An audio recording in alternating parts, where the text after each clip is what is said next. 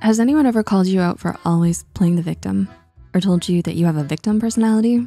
Hearing things like this can be upsetting and make us defensive because it's like they're invalidating our feelings and belittling our struggles. But it's important to recognize constructive criticism when we receive it, especially when it comes from someone you trust to have your best interest at heart. So before you dismiss their words altogether, it might be good to take the time to reflect on them first. Licensed therapist Dr. Vicky Botnick defines victim mentality as a state of mind wherein a person identifies themselves as a victim of circumstances or other people, even when untrue. Thus, people with this type of outlook avoid taking responsibility for their own actions and feel that they have no control over what happens to them. With that said, here are 6 signs, according to experts, that victim mentality may be ruining your life. Learned helplessness. People with a victim mentality view themselves as powerless and at the mercy of others, or life in general. The mindset that we're unable to control, impact, or change our circumstances is what is known as learned helplessness. According to licensed clinical psychologist, Dr. Karen Gepp, people afflicted with learned helplessness stop trying to overcome the challenges they face and instead resort to blaming everyone else around them for their misfortunes and mistakes. So if you often find yourself complaining all the time whenever something goes wrong, but without reflecting first on the part you may have played, then you may be struggling with a victim mentality. False proof of anger. According to counselor Andrea M. Darcy and therapist Dr. Sherry Jacobson, people who live their life from a victim mindset tend to spend a lot of time suffering in silence and repressing their rage. They are rarely visibly angry, but are convinced that those around them are always upset or angry with them. They read too much into every little thing and take everything too personally, taking it as false proof that everyone else is against them as a way to reinforce their view that they are helpless victims of their own circumstances. Unrealistic expectations. Similar to the last point, those with a victim mentality also expect other people to just know how they feel and give them consideration all the time. For example, when someone hurts their feelings without meaning to, they automatically assume it was intentional. But they don't usually communicate it to the other person because they unrealistically expect them to just know it. And according to Dr. Karen Gepp, this may lead to them keeping score in relationships, which can also lead to difficulty with intimacy and trust. Over-explaining yourself.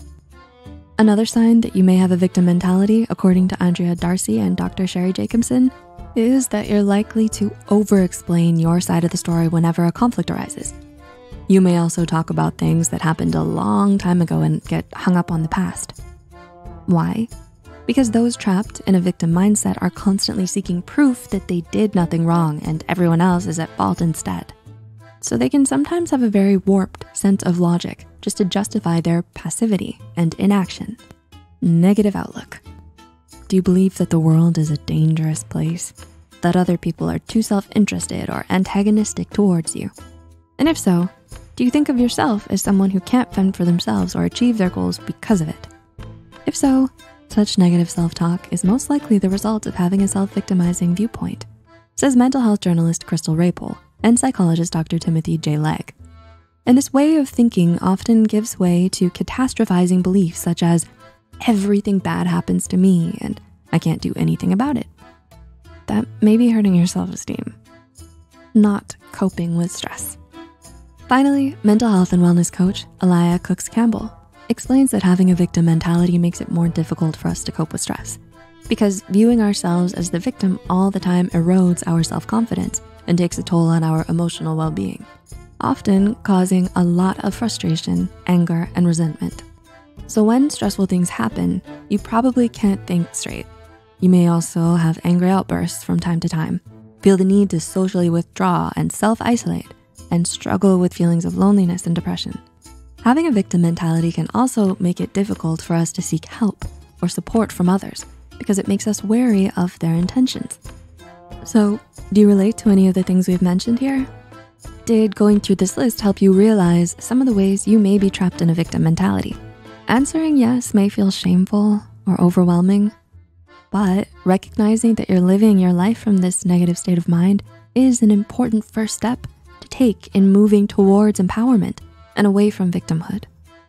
The change isn't likely to come easily or quickly, but increasing your self-awareness, challenging negative self-talk, with self-compassion and practicing accountability can make a great difference in your life, your relationships, and your mental health. It's also worth noting that a victim mentality is often an unhealthy way of coping with unhealed trauma. So you may want to consider the benefits of seeking professional help too. What are your thoughts on this video? Let us know in the comments below. If you enjoyed this video and want to see more like it, please subscribe to our channel and hit the notification bell to be notified when we publish new content.